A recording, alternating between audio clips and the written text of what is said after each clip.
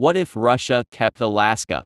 From 1580 to 1778, the Tsardom of Russia, later the Russian Empire, would expand greatly to the east by defeating the Sibir Khanate and conquering the sparsely populated North Asia, now known as Siberia. They would expand all the way to the Pacific Ocean, but wouldn't stop there. In 1741, Russia would launch the Great Northern Expedition, in which they discovered modern-day Alaska.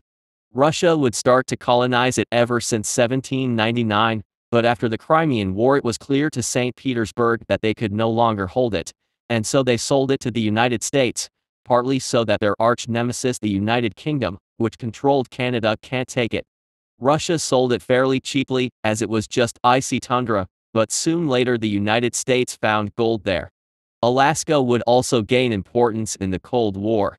Later the United States found copious amounts of gold there, and it is starting to get even more important as the North Passage is getting more important. These changes cause Russian nationalists to demand Alaska back, but so far they are unsuccessful.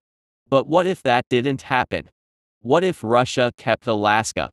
In this timeline, Russia decides not to sell Russian America to the United States. Towards the end of the 19th century, Russia would discover gold in Russian America, which makes them a little bit richer and encourages Russians to settle in Russian America, but other than that, history until 1914 doesn't change. Russia doesn't fare too well in the First World War, as they get pushed out of Poland and Lithuania and face two revolutions in 1917. I will split the video now in two timelines. In the first timeline, which is more realistic, the Whites, after losing on the mainland, flee to their colony and move their capital to Novo-Archangельsk. Mikhail Konstantinovich Diderix would take charge of the colony and restore the Russian Empire with Grand Duke Nicholas Nikolaevich of Russia as its emperor as Nicholas III. This exiled government, propped up by the West, would basically be like a Russian Taiwan. The Civil War is officially still going on, and both sides would claim each other.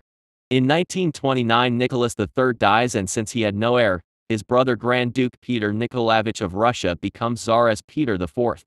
Right on the beginning of his tenure, he would have to face the Great Depression, which severely hurt their economy as they rely on trade with the United States and Canada.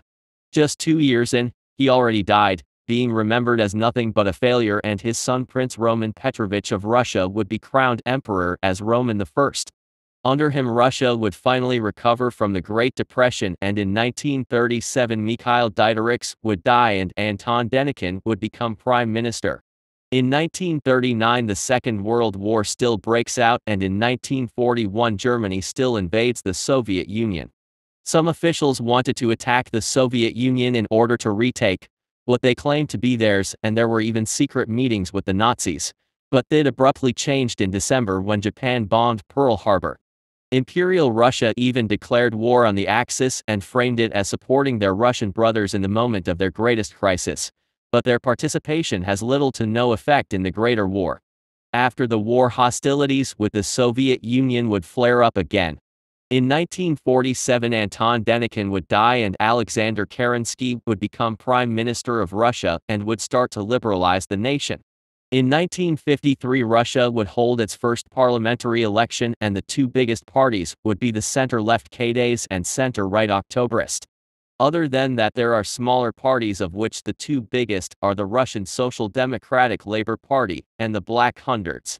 Alexander Kerensky managed to be prime minister by forming a grand coalition with the two main parties and remains in office for 16 years before he resigns in 1969.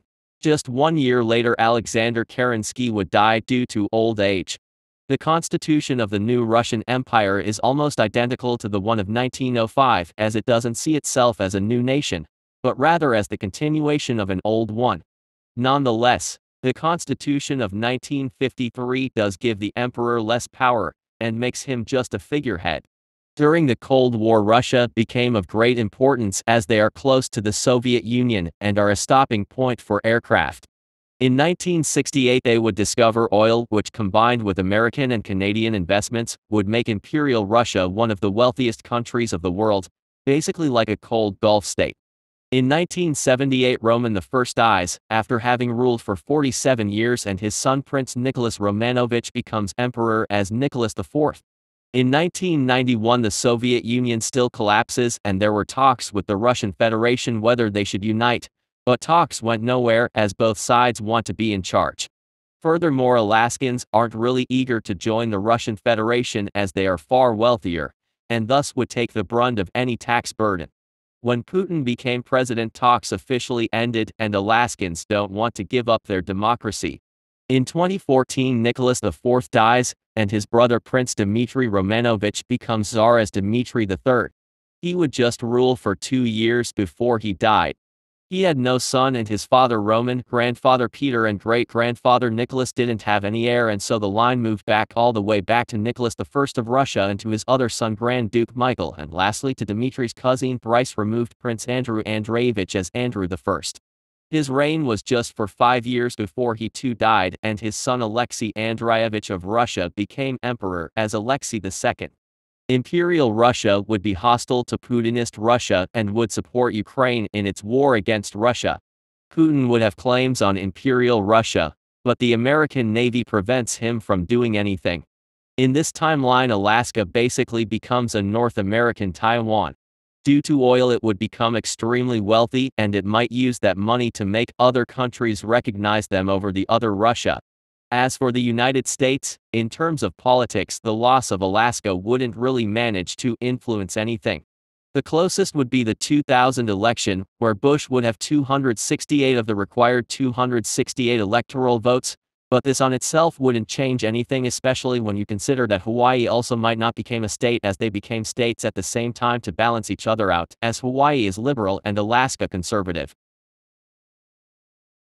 In this second timeline, which is far less likely, the Reds actually managed to cross the Bering Strait, and are in control of Alaska. It would either become part of the Russian SFC or become its own SSR, with the former being more realistic. Soviet control over Alaska would be a thorn in the side for the United States and Canada. These differences would have to be paused during the Second World War, as they would now fight together against the Axis, but would flare up again in the Cold War. The Soviets might not deploy nukes on Cuba, but rather on the Alaskan Panhandle. And unlike with Cuba, the United States could do nothing against this. The United States might ACR irrationally, and in a worst-case scenario, a nuclear war might break out. The constant threat of being nuked might influence American society, as the Soviets would be more hated.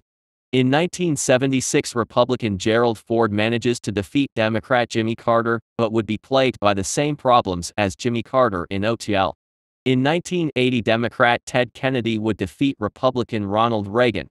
In this timeline, Reaganomics don't come to be, and instead a more progressive economic system.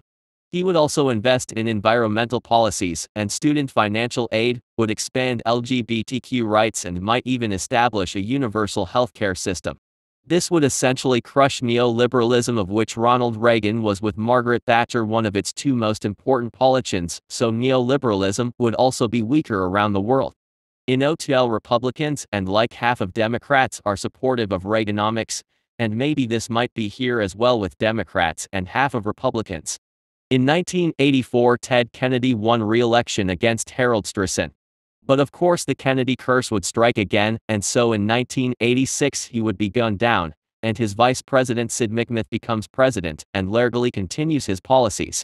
In 1988 he would defeat Republican Bob Dole, and would witness the collapse of the Soviet Union. In 1992, George H.W. Bush defeats Jimmy Carter and raises taxes. He then wins again in 1996. He is still not on board with the progressive model, but still loosely keeps it around. In 2000 and 2004, Barack Obama became president. 9/11 and the war in Afghanistan still happen, but the Iraq war doesn't. Due to the 2008 financial crisis, John McCain becomes president, and just like Bush, he would also continue the economic policies, but moderate them.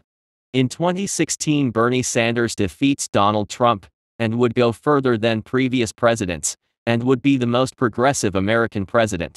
In 2020, Bill Weld defeats Bernie Sanders, and he would bring an end to the second progressive era and begin the neoliberal era. He is a total libertarian. He slashes government spending and taxes, and might decrease the power of the government. He would be pro-LGBT, abortion, marijuana, environment, or charter schools. He also reduces military expenditure and would withdraw American forces from other countries and begin an America First policy, which would be catastrophic for American allies, especially Ukraine.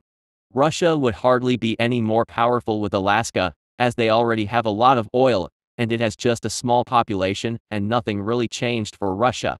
In this timeline, Reagan doesn't become president and Reaganomics don't happen. However, in a worst-case scenario, a nuclear war may happen.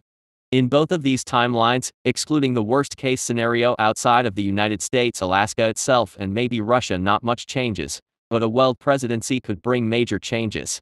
If you liked the episode, leave a like, and don't forget to subscribe. Goodbye.